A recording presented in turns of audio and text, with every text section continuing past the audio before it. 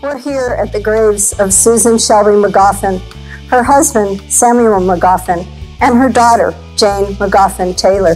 Susan Shelby Magoffin was a diarist and a traveler on the Sante Fe Trail in the summer of 1846.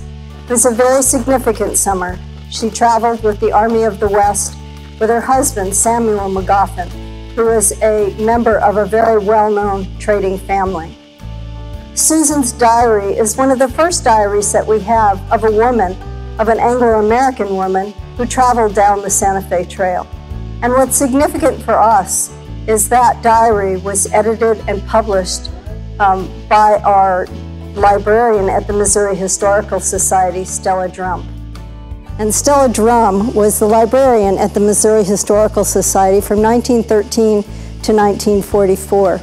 In 1926, she published through Yale University Press the edited diary of Susan Shelby Magoffin. And so we're very lucky to have had Stella Drumm meet Jane Taylor and bring us the words of Susan Shelby Magoffin.